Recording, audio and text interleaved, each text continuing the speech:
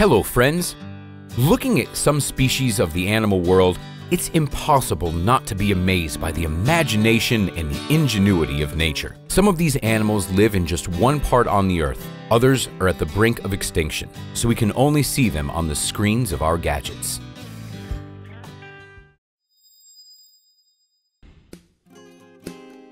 A star-nosed mole is an unusual representation of the mole family that lives in North America. The main difference between the star-nosed mole and the other members of the family is the 22 skin appendages forming a star shape on its face. Its body length reaches up to 20 centimeters, and its dense, dark brown fur effectively repels water. It usually feeds on larvae, worms, and insects, but its diet can also include small fish. Due to the underground lifestyle, vision has become a non-vital skill for the star-nosed mole. It mostly relies on the unusual touch organ instead. Vanderbilt University neurobiologist Kenneth Catania has studied star-nosed moles for 25 years and believed them to be the weirdest-looking creatures on the planet. For example, their star-shaped growth is the most sensitive touch organ known to modern science. Star-nosed moles are the first mammals known to smell underwater. They use this unique technique when following prey in a swampy area. They blow bubbles into the water and then re-inhale them through the nose.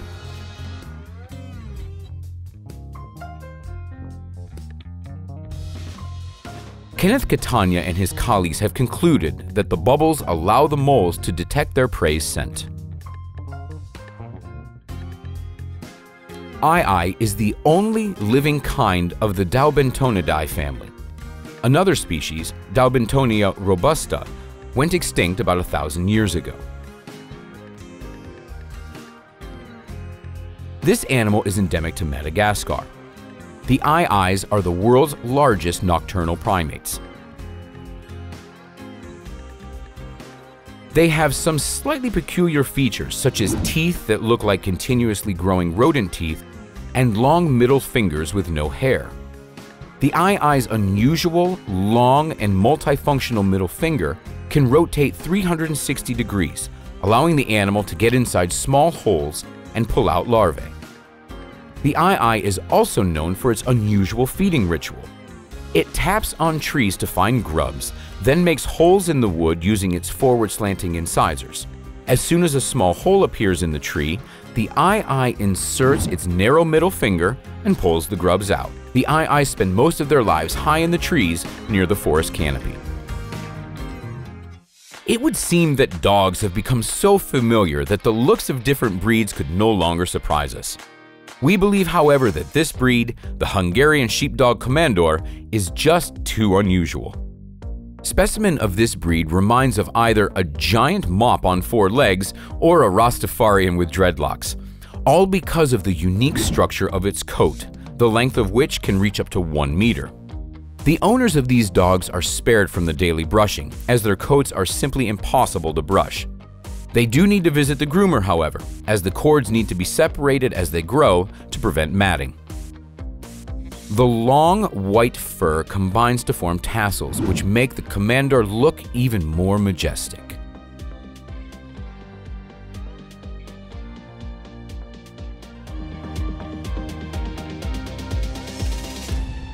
The proboscis monkey, or long-nosed monkey, is a monkey with an unusually large nose. It is only common for males, though, who weigh 16 to 22 kilograms, while females weigh half as much. Proboscis monkeys are endemic to the island of Borneo. They live mainly in the forest near rivers, mangrove trees, bogs, and swamp forests with fresh water. The scientists suggest that this restriction is due to the high level of minerals and salts that exist in these places, which are an important component of proboscis monkeys' diet. They are friendly primates and prefer to live in groups of 1 male and about 8 females in their offspring. Unlike other primate groups that live independently, groups of long-nosed monkeys usually gather along the river banks at nightfall.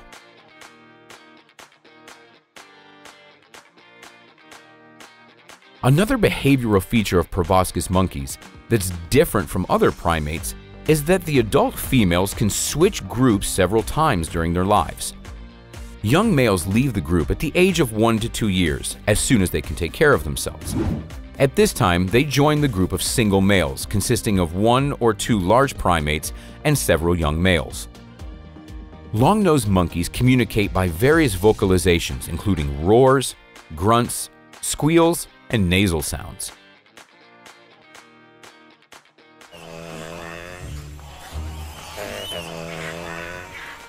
So why do proboscis monkeys need such a big nose?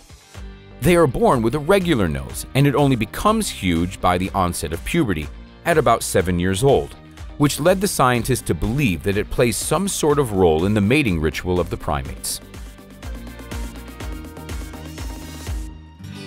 The Saiga antelope is one of the world's largest mammals, having shared the earth with saber-toothed tigers and woolly mammoths 250,000 years ago. Although they were thought to be extinct at one time, they are now referred to as living fossils. Saiga is an even-toed ungulate with an unusual nose in the form of a soft, swollen, mobile proboscis with rounded closed nostrils, which creates the effect of a sort of humpback face. Saiga calves grow very quickly and are extremely resilient. They are born in early May in one and the same part of the steppe, where saigas come back each year. At the age of 2 to 3 days, saiga calves can already eat on their own, and at the age of only 2 weeks, they already run around almost the same as adults. 3/4 of all saiga births are twins. Such fertility helped saigas survive as a species in the past few centuries, when they were hunted ruthlessly as their horns were believed to have magical properties. Saigas form large herds, constantly migrating across the steppes in search of pastures and mild climates. The tremendous endurance of saigas and their ability to survive on minimum water allows them to travel for up to 100 kilometers per day without rest.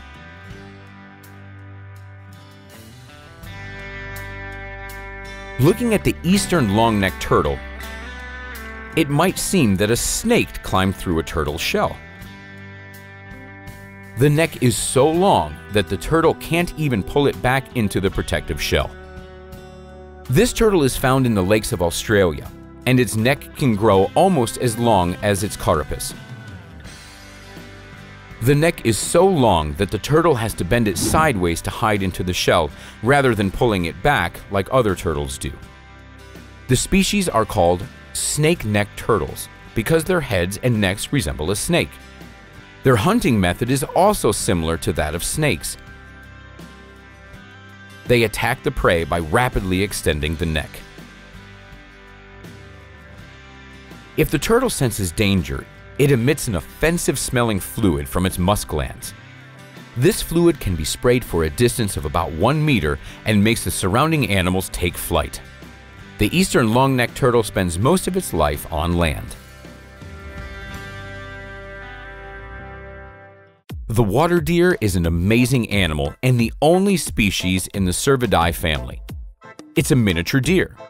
Its body length is about 1 meter, its height is 45 to 55 centimeters, and it weighs from 9 to 15 kilograms. Upon closer look, it reminds us of a vampire due to its curved, saber-shaped tusks, which reach up to 8 centimeters in length. But not to worry, these deer are quite harmless and there are no cases of them attacking people. An adult male water deer is very artful with its tusks. It draws them backwards while eating and thrusts them back out in cases of danger. Deer use their tusks in aggressive encounters to defend their territory. The lifestyle and behavior patterns of these animals are very poorly studied. It's known that deer live alone or in pairs and feed on vegetation, grass, leaves, mushrooms, and young sprouts. Echidna, endemic to Australia and New Guinea, is a unique animal unlike any other creature on Earth. It's a mammal, yet it lays eggs.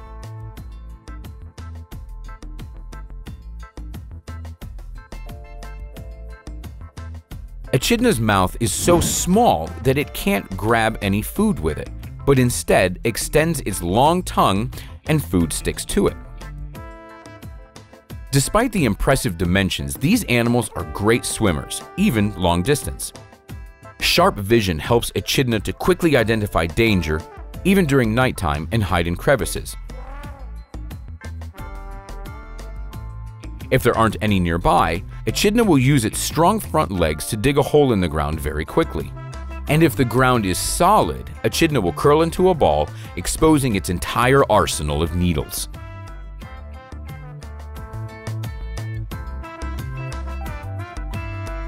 The emperor tamarin is a tenacious-tailed monkey that lives in the rainforest near the Amazon River.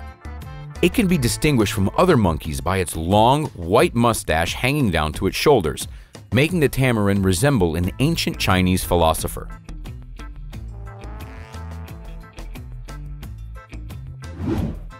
Emperor tamarins live in groups of up to 10 monkeys, high in the trees where bigger primates cannot climb. There's a very strict hierarchy in the pack. Each member of the family has a specific role. The oldest female holds the highest rank. She doesn't deal with the offspring, only spending time with them during feedings, while most of the time the offspring spend with the adult males.